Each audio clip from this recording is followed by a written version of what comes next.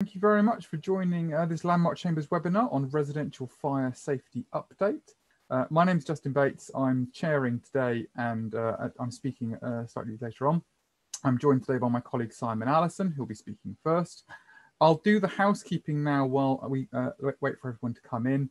As I mentioned just a moment ago, for those who joined earlier, we've got about 450, 460 people joining today, so it's taking a little bit of time to let everyone into this meeting. So I'll do the housekeeping first. All of your microphones are automatically muted, so you don't need to adjust your settings on your computer. Simon and I are very keen to have questions throughout this session. We'll probably try and answer them towards the end, but the best way to get a question to us is in the Q&A box. It should be in the probably in the bottom of your screen if you've got the same one as me. So open up that, type in your question, and we'll try and pick them up towards the end. We'll try and answer as many as we can, but times are a little bit tight today for reasons I'll come back onto. This webinar is being recorded, and after we've finished it, you will receive a link to the presentation and a recording shortly. If for any reason you lose connection during the webinar, you can rejoin just by clicking on the original link, and that should all work. So let's start then by introducing the two speakers. You've got me there back in the days when I had more hair before the start of lockdown, and you'll be hearing from me shortly talking about legislative reform. I'll be talking about the draft building safety bill and the reaction to that, and then the fire safety bill and some of the proposals in that. And before that, you'll have my colleague Simon Allison, who has precisely as much hair still as he did in that photo. He'll be talking about the Building Safety Fund, where it's got to, and some of the issues with it.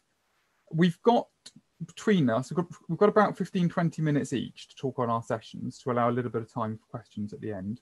We need to be quite strict with time because Simon has to go to court at 11:45. He has to go to a real, actual, in-person, physical court, which I think is something we all used to do once upon a time, but I can't really remember it now.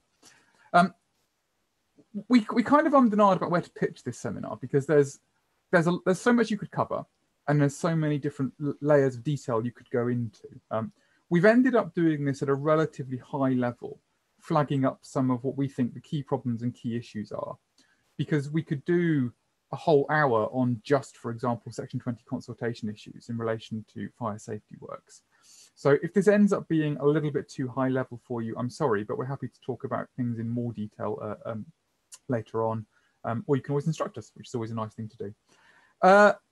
The things we're not talking about in this seminar are also just as important as the things we are. So we're not going to talk about the EWS1 changes, for example, because again, that would take us down a route and eat up a lot of time that we don't really have. So without any further ado, I'll hand over to Simon to talk about the current state of play with the Building Safety Fund, and I'll see you in about 15-20 minutes. Thanks, Justin, and good morning, everyone. So, as Justin says, there's quite a lot of potential to cover here, all in a short period of time. So this is what I'm going to attempt to rattle through in about 15 minutes. Very quickly, what it is, because I'm sure most of you are pretty familiar with that. Eligibility requirements, and then we're going to look at sort of the current timeline where we are, and then come on to some of the difficulties that are arising, some possible changes, and some sort of practical points that seem to be arising in quite a few of the cases that certainly I've been looking at. So what is it? There's your link to the sort of central sort of government source of information. A lot of what I'm going to tell you in this sort of first couple of slides you can find on there, but you've got on there all the sort of prospectus information, state aid information, technical guidance, so on and so forth. What you won't find there is things like the funding agreements, that sort of thing, but there's plenty to be getting on with. It's also important that we distinguish this from the ACM fund. I'm sure you'll all recall that ACM is the type of cladding that was on the Grenfell Tower that was prioritised at the start with I think it was a £600 million private sector fund and separate arrangements in the social sector. That, of course, led to calls perfectly reasonably for people in blocks with other types of combustible cladding saying, well, what about us? And there's some very effective campaigning, and that led to this Building Safety Fund is £1 billion to be spent in the current tax year, 2021, for buildings over 18 metres. I'll come back to that. And it's where you've got things like HPL, high pressure laminate, and polystyrene type sort of cladding and other types of combustible insulation. It covers public and private sector. And what's been clear from the outset is that the £1 billion is nowhere near enough. I mean, I've seen various estimates that they're really just guesstimates that the true cost is going to be somewhere between 5 billion. I've even seen figures up to 30 billion if one takes into account buildings that are under 18 metres as well. So it's pretty clear, I think, that it's not going to be enough. Who makes an application? Well, the applications and registrations were to be made by building owners or responsible entities. So it might be an RMC or an RTM company or the freeholder, but it's not done by leaseholders. So what were the eligibility, or what are the eligibility requirements? In terms of height, when we're talking about the 18-metre rule, in fact, it's 17.7 metres because they're allowing a 30-centimetre tolerance. We're talking about the height from the top story, so the floor of the top story of the block, down to the highest point of ground level. And quite a few applications, I understand, have been knocked out just by virtue of the block not meeting that requirement. Next, all of the works that you're seeking funding for must be recoverable under the service charge from leaseholders. So if you've got a block where there's a poorly drawn repairing covenant and nothing else in there, such as sort of costs of statutory compliance, if you wouldn't be able to recover from the leaseholders as a service charge, that's it, you're wiped out from the funding. That's because this is to support leaseholders, not building owners. One of the more controversial requirements is that the works must not have been committed to when the fund was announced. So it's works that had commenced or been committed to on the 11th of March. If you were in that position on the 11th of March, you can't get any funding, which seems horribly unfair, frankly, because all the people who did the right thing, as the government called it, and got the works underway quickly are effectively finding their leaseholders penalised by not having access to this funding. There has been a challenge to that decision. It hasn't succeeded. And it is what it is. Mixed use blocks, fine, but non-resi isn't. So hotels aren't covered, hospitals aren't covered. You're going to need lots and lots of information, lots of evidence. So you're going to need copies of leases, state aid declaration forms, information proving the height of the building, evidence of the materials in use. You're probably going to need intrusive surveys. And you're going to ultimately need a scheme of works and evidence of a tender exercise. And there's a deadline at the moment of the 31st of December by which all of that information, including the costed tenders, needs to be provided. And the last thing of note is, of course, you've got to pursue any third parties. So you have to take reasonable steps to pursue anyone else who might be liable. And any sums that you come on to recover in due course, you have to repay to MHCLG. That's less your irrecoverable costs. So where are we? Well, registration opened early June, closed 31st of July, applications opened from the 1st of August, and they're being dealt with on a first come, first served basis. It's not wholly clear how that's administratively being done. I assume it's partly the application date, and the sooner you have sufficient information in place to be invited to make an application, the sooner you'll get that in. And then one assumes that then you have to make your way through the various validation stages so that then MHC can make a decision, and it's at that point it's first come, first served. The validation process has been done by Homes England or the GLA for London properties, and then they pass it back to MHCLG, who make the ultimate decision based on the validation information. It's proving a slow process.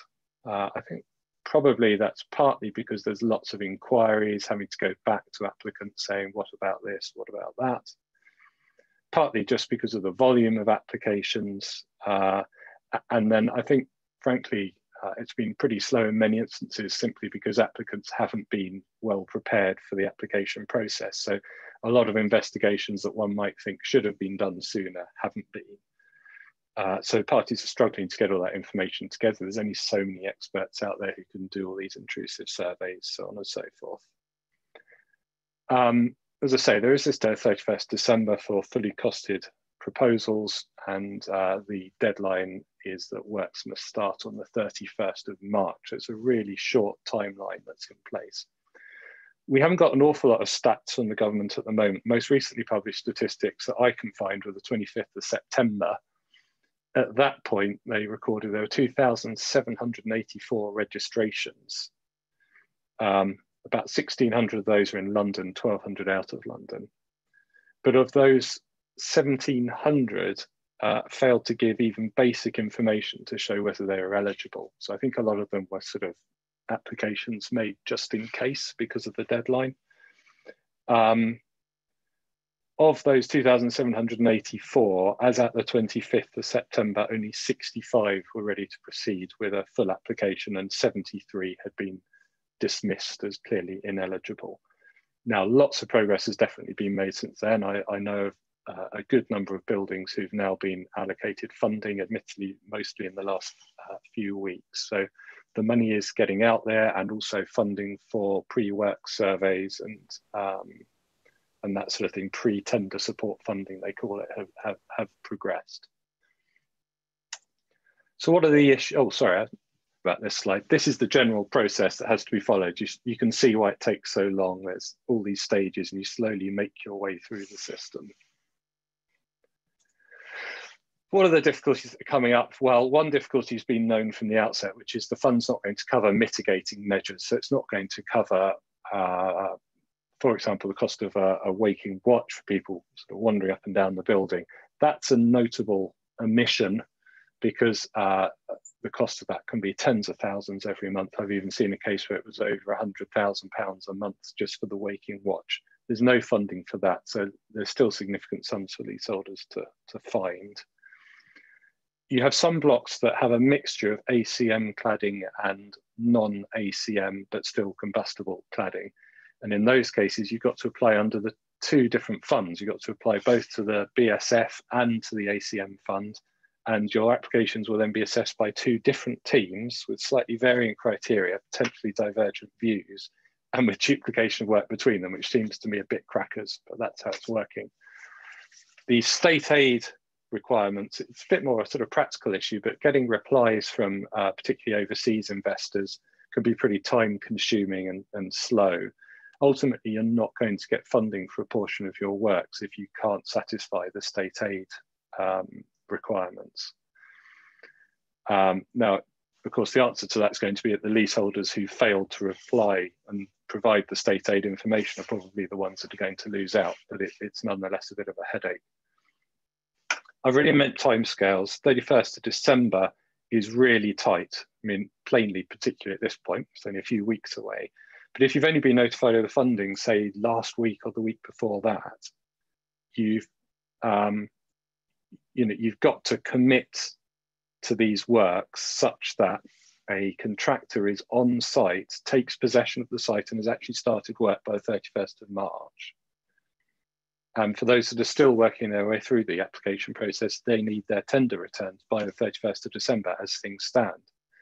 Now, that's really difficult, in part because until you know how much funding you're going to get, you may not know precisely what the scope of the work you're going to undertake is. Because if you're told, well, we're not going to fund X, Y, and Z, you might try to find ways of procuring that where you're not constrained by the 31st of March deadline. So there's lots of different things in play that makes this quite difficult.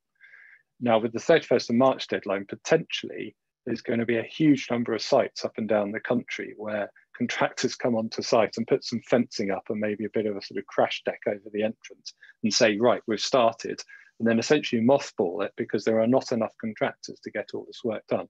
So there's some real timeline issues, essentially.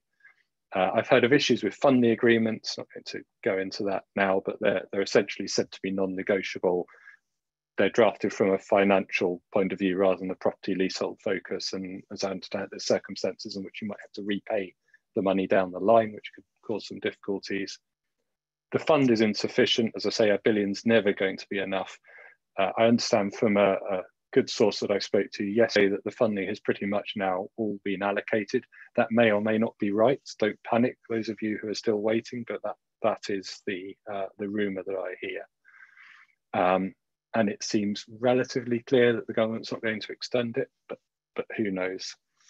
The other issue is, of course, that there's only so many contractors, so that's causing real difficulties for the progression of the works and the progression of applications. What's coming on the horizon? Well, here we go. This is the Barrister Crystal Ball section. The government's pretty insistent that funding is not going to be extended, but as I say, who knows? But it does seem that a large number of developments are not going to be funded. That seems a likely outcome. It seems to me it's possible there'll be some kind of alternative for which you can read less generous scheme. Possibly one that aims not just at cladding, but also dealing with some of the internal compartmentation issues. And this will obviously dovetail with what Justin's going on to look at in a minute as to how it all might work. But it seems to me some kind of loan scheme so as to forward fund works is the most likely alternative scheme. As to extension of current deadlines, I understand from several sources that an extension of the 31st of December deadline might well be forthcoming in the next week or two. The government's tending to keep all these deadlines and any extensions up its sleeve until the last minute, so as to force people not to take their foot off the gas to keep pushing these applications through. So I suspect if there is an extension, it'll be announced really as close to the time as they can. I think the 31st of March deadline might also get moved, but we'll see. Ultimately, all of this is all very political. The government's got statistics that it's publishing showing how many blocks still need remediation, and they're keen to be able to move things from no plans in place to works have started to, buildings are done. So it's all about sort of progressing the government giant spreadsheet on building safety. It's all political. It could all change. I think any changes will be last minute. I think there will be an announcement as to whether or not the funding has all been allocated, or if not, to what extent any remains fairly soon. But if it's bad news, one does wonder on what date they will reveal this information, perhaps the date of a Brexit deal or not a Brexit deal, so they can bury the news. We shall see. And of course, the other thing to note is with Brexit, state aid rules could change after the 31st December. That might ease the process, it might not. We'll see. So last thing I want to touch on is just some of the practical ramifications once you get your outcome under the fund. Of course, the first question is what happens if you don't get funding? It seems to me it's obvious that on some developments there's going to be real difficulties in funding the works. That was true before the BSF was announced. That's nothing new.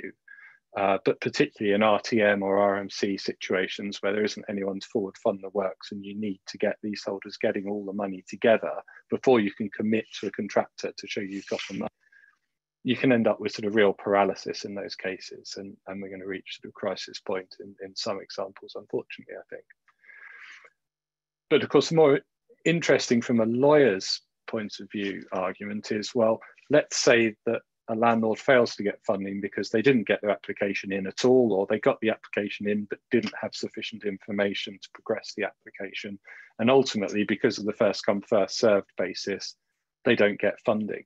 Is it open to leaseholders to say, well, actually, I'm not going to pay this bill for the cladding because these costs haven't been reasonably incurred, because had you essentially got your arse in gear, you'd have actually got your application in and we'd have got funding. So I think those arguments are bound to play out in some examples. Quite how a leaseholder would prove that their landlord would have got funding had they applied sooner or provided information sooner, I doubt. And will the tribunal deal with it on a loss of a chance basis or on a balance of probabilities basis? All of this to be worked out, but those arguments are undoubtedly going to come. What if you get the funding? Well, at that point, as I understand it, you're going to run the project as if you didn't have funding. So by that, I mean the full cost of the project is going to be shown in your service charge accounts. the Section 20 requirements are going to have to be met or dispensed with. You can't avoid Section 20 just on the basis that the BSF funding should cover the whole of the cost of the project. You're going to have to think about things like Section 20B. If the works span several service charge years, you can't get your service charge final account sort of sorted within 18 months. So how do you use the BSF funding? Well, the answer is once you get to the end of the project, or indeed as against interim bills, the BSF funds are then credited against the individual leaseholder bills. That's how you deal with, for example, ineligible leaseholders who, for example, for state aid reasons, are not entitled to BSF funding. They won't get that credit, whereas the others will. It's a credit against the bills. Now, given the need to consult, it's probably worth just reminding ourselves of a couple of things on the consultation. You've got to consult if the qualifying works are going to cost more than £250 for any one leaseholder in the block, or if it's qualifying long-term agreement, so an agreement that must last more than 12 months. It seems to me there's unlikely to be any QRTA issues on these cladding works. In terms of the qualifying works, plainly the cladding works are going to cost more than £250 and they're qualifying works. One issue that's been coming up is whether you need to consult for pre-work surveys. Now, there's no direct authority on the current version of Section 20 on this point. My clear view is you don't need to consult for pre-work surveys because they are not works to a building. They don't trigger the consultation requirement. It may be that views differ, but I haven't seen any contrary view to that. As I say, there's no authority on it. It's not guaranteed, but I think it's reasonably well settled that you don't need to consult for those pre-work surveys. But as to the works, you've got to, and compliance with Section 20 is going to be near impossible with an awful lot of these cases. You've got your 2 30-day consultation periods. You've got the need to tender all the works in circumstances where the only way of getting these works done by 31st of March is on sort of design and build contracts where you're getting involved much earlier in the process. I think in most instances, dispensation will need to be sought. So that's obviously Section 20 ZA. But one very real practical reason is that once you get funding, you're probably going to want to sign that contract really quickly with a contractor that can commit to the 31st of March deadline. And that's not very compatible with the full sort of consultation process. So if you've got to apply for dispensation, when should you apply? I don't suggest that those with lots of blocks ought to just apply en masse for dispensation. I think it makes sense to deal with dispensation on a block by block basis, to apply once you've got all the evidence available. There's no point in applying with half the evidence missing. So as soon as you can, but with the ability to properly evidence the dispensation. Ideally, you do it before you've contracted, but that's not always going to be possible. Now, yes, you could leave it and just deal with it at recovery stage, but I think that's more likely to result in a contested application. It's more likely to cost more, and potentially the tribunal is going to impose more conditions on the grant of dispensation. I think you'll get dispensation in most cases, but the question is what conditions are imposed upon it. The reality is leaseholders are going to be able to show more prejudice, which is of course the test under Dejan and Benson. They're going to be able to show more prejudice further into the works you get, because there might be costs overruns, there might be changes in specifications, so on and so forth. You're better off doing it at an earlier stage. The best approach from a management perspective, make sure that you do informal consultation as far as you can, a sort of extra statutory consultation, even if you have to really shorten time periods, if you have to do stuff by email. And communication is key. I mean, this is true in pretty much every leasehold context. There's an awful lot of disputes can be resolved by just making sure there's good communication between the managers and the building managers and the leaseholders, so everyone knows what's going on, because that clears up an awful lot of doubts and can sort of really build support. There's no reason why these dispensation applications need to be contested. I think they're fairly straightforward, so long as you explain yourself and keep leaseholders on board. I think that's all I wanted to cover, so I'll hand over to Justin. Right. So, yeah, I'm working there now. So, what's Parliament been up to then? There we go. There's two bits of legislation, well, one draft bit of legislation and one bit of real legislation that are knocking around at the moment that I think we need to know about in terms of what's coming next and in terms of the issues that there will be down the line with these fire safety works. And I want to talk about them both. I want to start with the draft building safety bill, which, although it's only at draft stage at the moment, is clearly represents the government's present view as to how to deal with the ongoing crisis of unsafe buildings in England and Wales. And I want to start with that one because we've had the Communities and Local Government Select Committee report on the bill. There's been a lot of published evidence about the bill. Some 300 odd pieces of evidence have been published.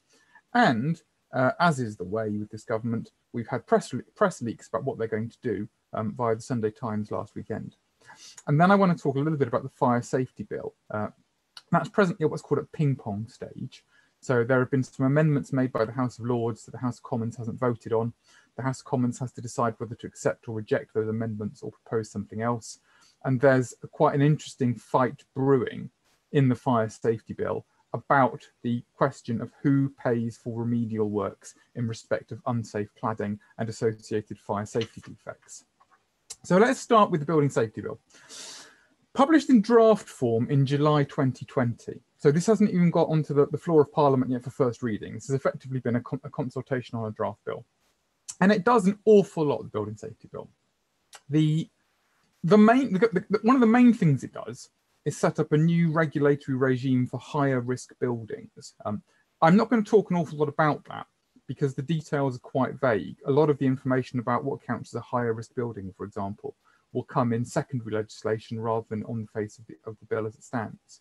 I want to talk about clauses 88 and 89 of the draft bill, because these are the bits that attracted the most adverse comment, and they are the bits that represent the government's current solution to the current problem of unsafe cladding and associated fire safety problems. The way clauses 88 and 89 work is that they will change the Landlord and Tenant Act 1985, and they will create a new section 17A through to about 17Y. And what they will do is they will create a new implied term, which is implied into all residential leases, regardless of when they were granted, that the landlord, well, actually the relevant person, but the landlord or the management company, as the case may be, the person who looks after the fabric of the building, that person will have to carry out all the relevant safety works that are required by the building safety bill.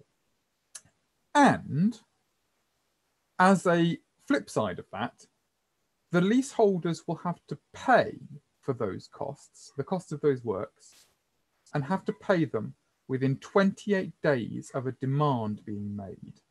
And the way it does that is to, in effect, create a parallel service charge regime, including a new reasonableness provision, which is effectively lifted from section 19, a new consultation provision, a new time limit provision, which is effectively 20B.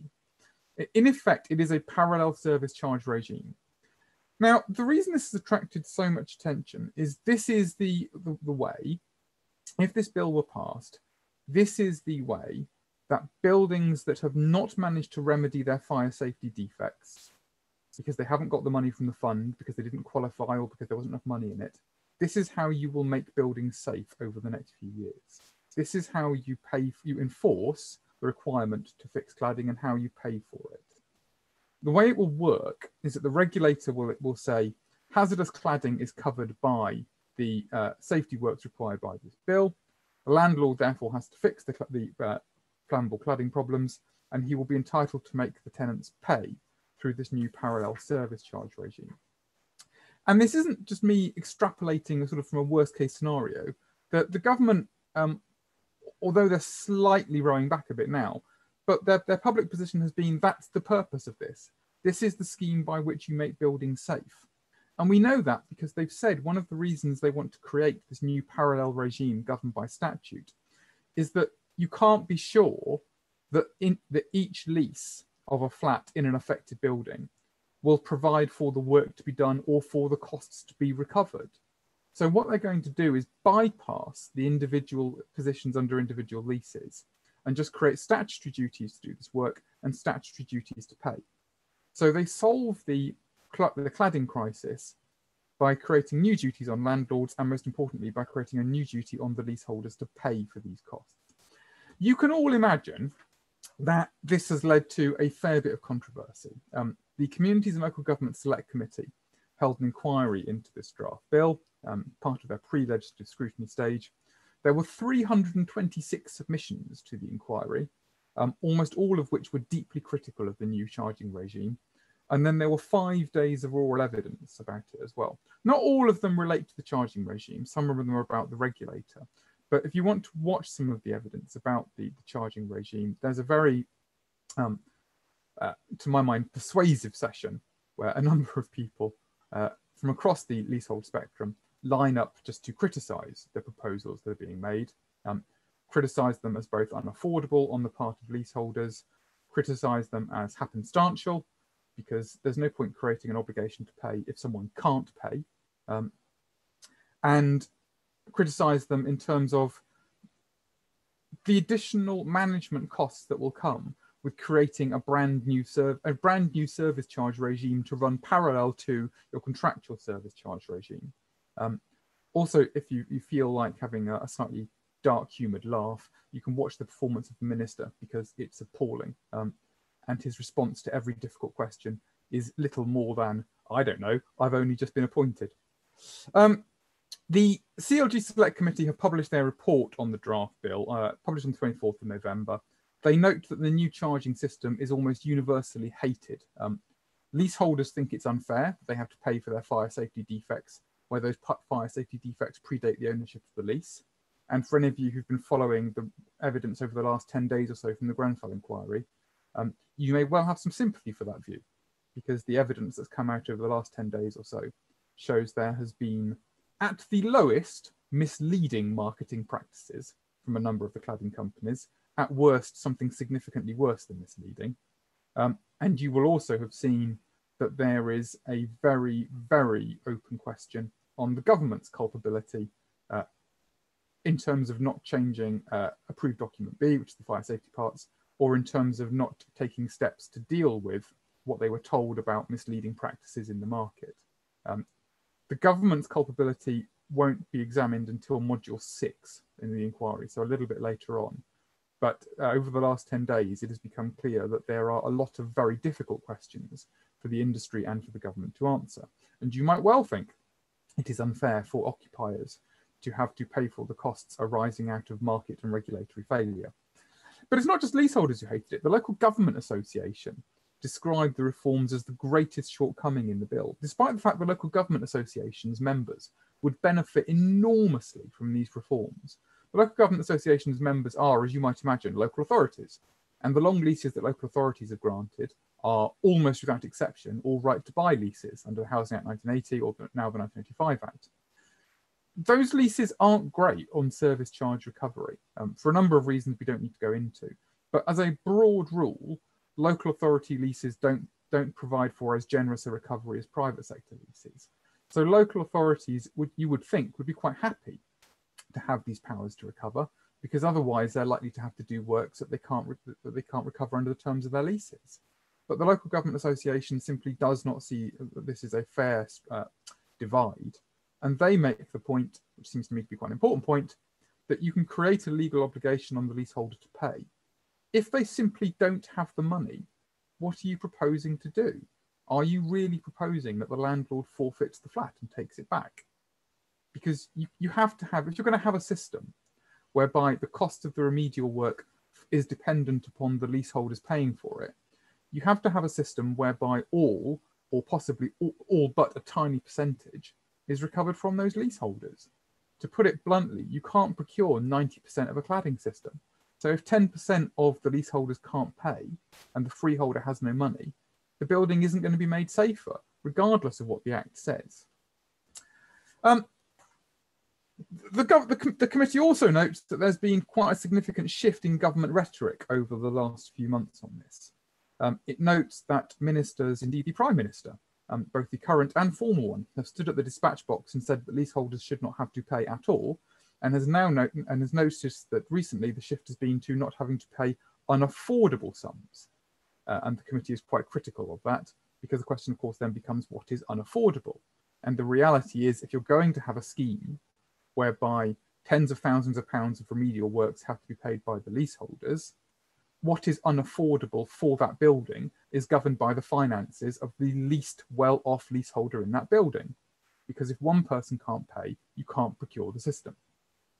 So what does the report conclude? Well, they have kind of a big ask and a little ask. The big ask are the first 2 points under the second bullet point. They say the government should just come out and say that leaseholders do not have to pay for fire safety costs. And the way they should deal with this is the government should provide the initial funding and then should look at ways of recovering it from developers in due course. And they suggest, for example, the model that's being used in New South Wales. Their small ask is that if you are going to go down this route, you've got to create significantly longer than 28 days to pay. I imagine the government will give ground on that small ask, but the small ask doesn't really deal with the structural problems that this bill is going to create. Where are we in terms of the draft safety bill? It's not been introduced to Parliament yet, so the government's got time to consider whether they want to change. And I know that there are discussions internally in government as to what they could change. There's significant cross-party support for changes to the idea that leaseholders have to pay. Whether it's enough to vote down or to get an amendment through, I don't know. But there's significant Tory backbench support and there's significant Labour support to provide that leaseholders shouldn't have to pay. The government seemed to be quite surprised by the degree of criticism that their proposals have faced.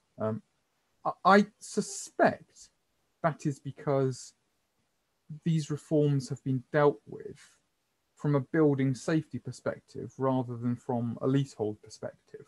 And I wonder whether the government would not benefit from having slightly more leaseholder input, with leaseholder as in occupiers and leaseholders as in experts in leasehold field, putting their proposals forward. The leak at the weekend from the Sunday Times was interesting. So the Sunday Times suggested that the government's compromise is going to be to offer 30-year loans to leaseholders at 2% interest to help the leaseholders pay for these costs under the Building Safety Bill. That's a difficult one, it seems to me. It is a solution to a short-term problem because it means that someone other than the leaseholder stumps up the immediate cost of these fire safety works.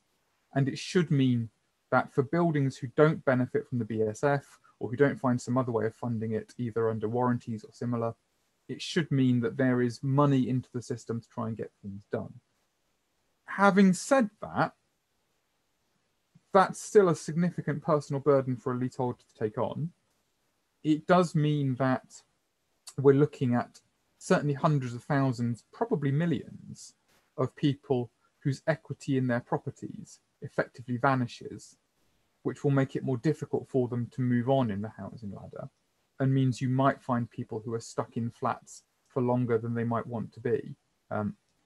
Any of you who follow some of the stuff on Twitter will see that the scenario of a young couple who want to move out because they want space for their kids is a far from uncommon one.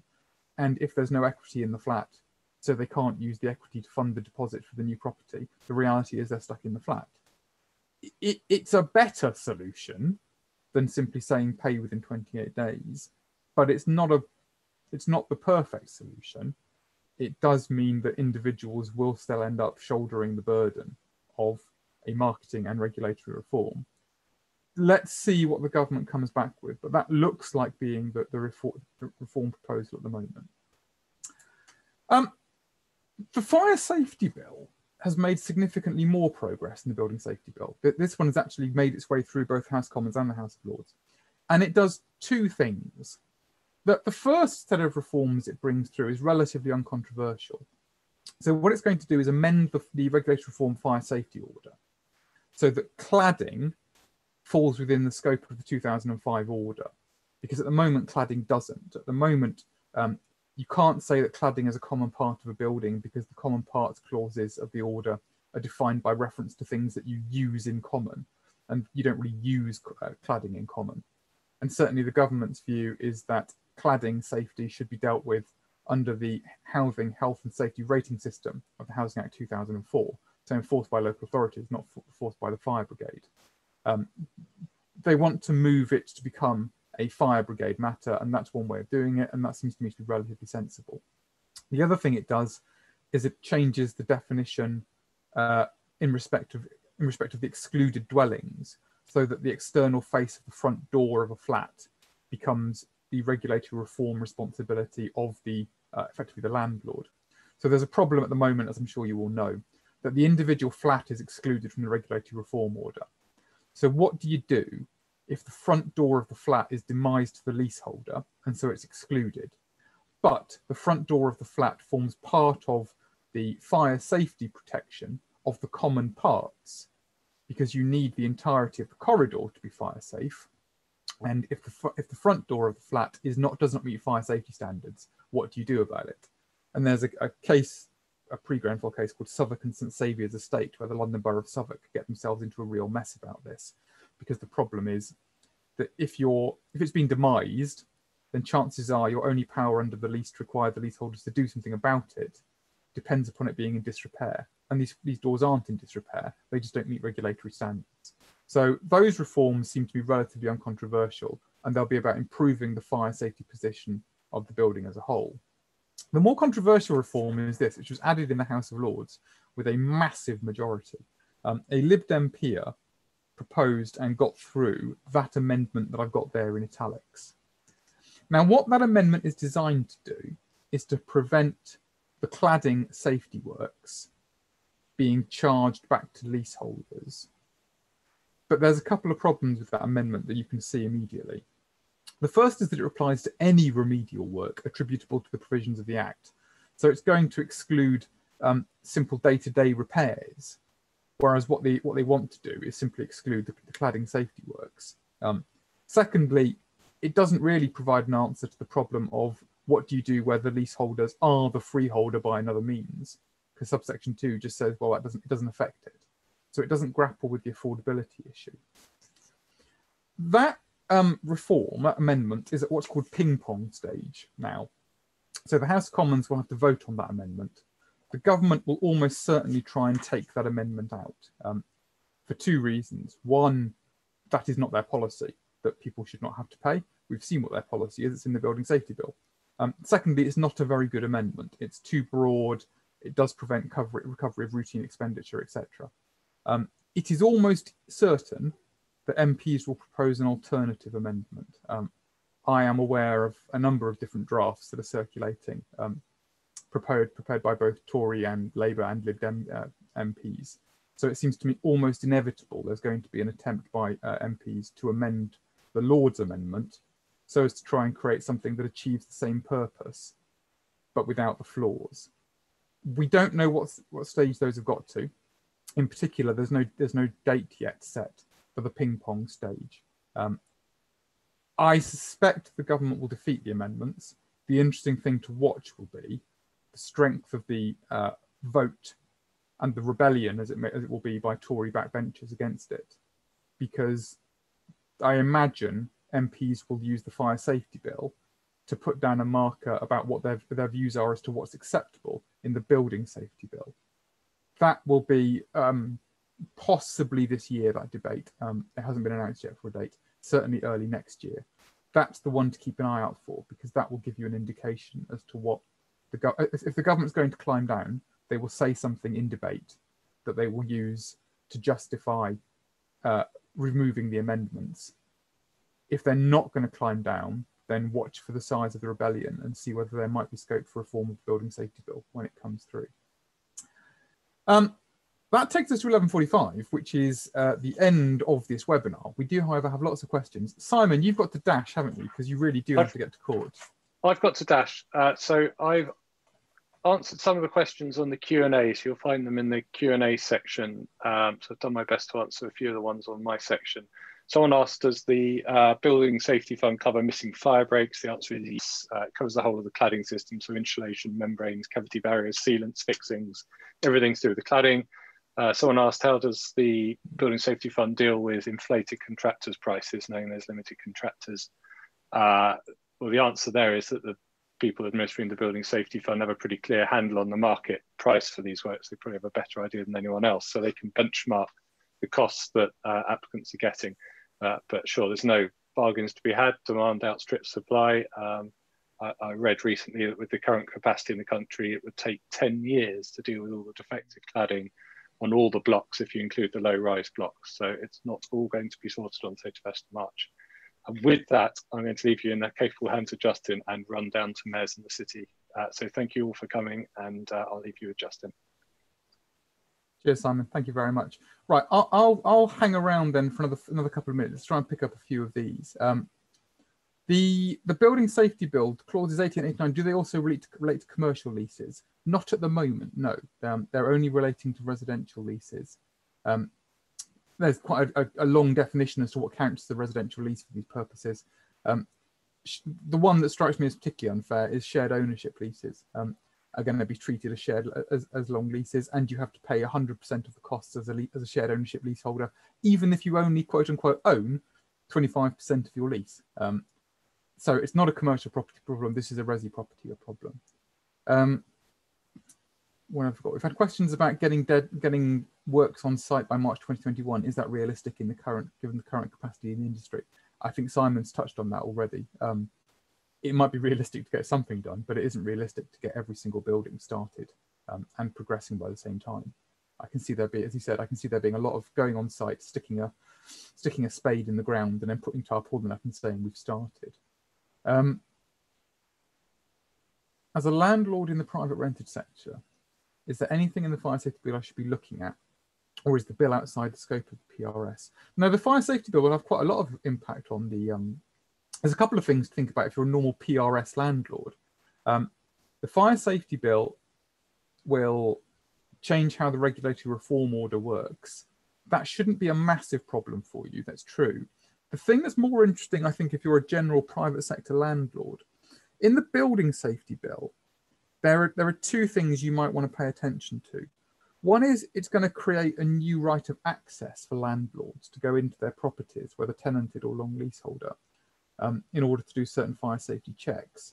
And it's quite a complicated right of access to do with serving various notices saying why you want to go in and what you want to do. The other bit that's quite interesting in the building safety bill is there's going to be a new duty on occupiers, so the tenants, the AST tenant, for example, in respect of the safety of their appliances. There's quite a lot of detail to be worked out in that still, but that looks to me like quite an interesting one. I can see that having quite a few knock-on implications in terms of electrical safety testing, in terms possibly of landlord's insurance for rented properties. So that one needs to have an eye kept on it. Any views on the applicability of the 2014 mandatory reduction directions to BSF works, where the social landlord only obtains funding for certain elements but not others?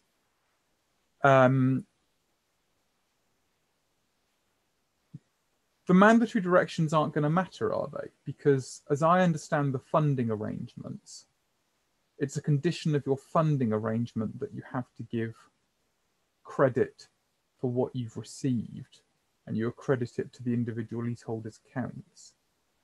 Are you worried about whether the mandatory directions are overbroad?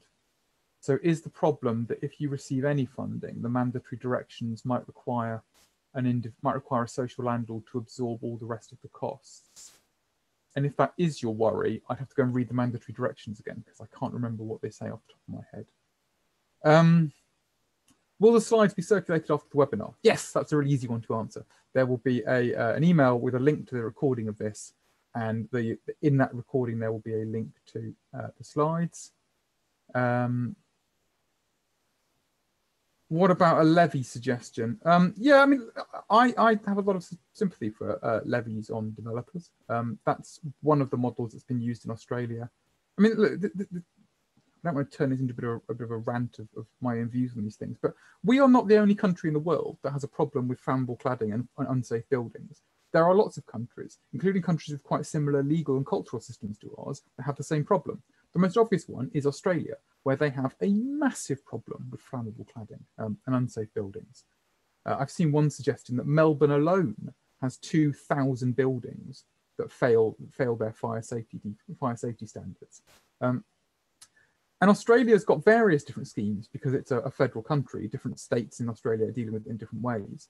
But a levy system on developers for future house building is one they've tried. There's another one they've tried where the government is just funding everything, and in exchange for which everyone is required to assign their damages claims, if any, to the government, and the government will proceed in due course. There are lots of ways of doing this that don't involve the leaseholders paying. Australia's trialling about 6 different models. Go and look at what Australia is doing. Their system is similar enough to ours that you could learn quite a lot from that.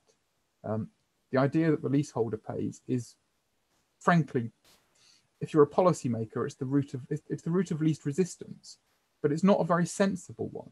I just don't think it will work.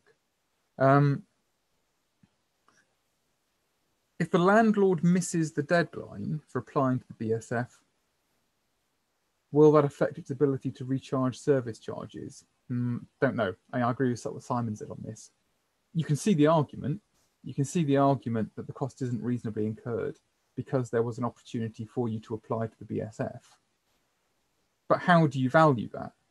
In professional negligence terms, you'd have to value it as loss of a chance.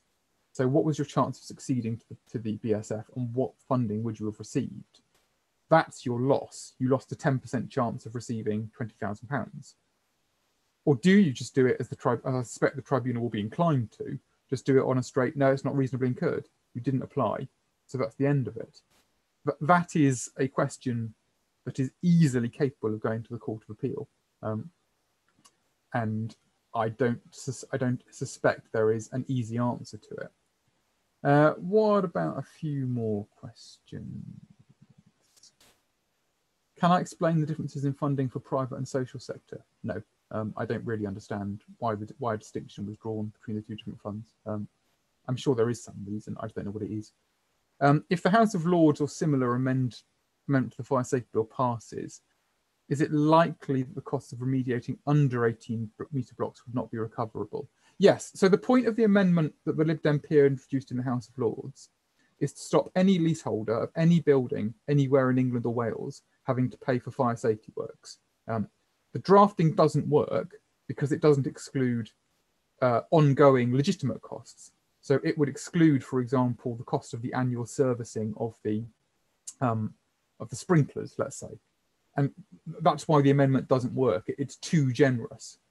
The amendments that are going to be proposed in the Commons, the drafts of them that I have seen, are all targeted at dealing with cladding and associated remediation works, regardless of the height of the building. And that is what I think the debate will be when it finally comes back.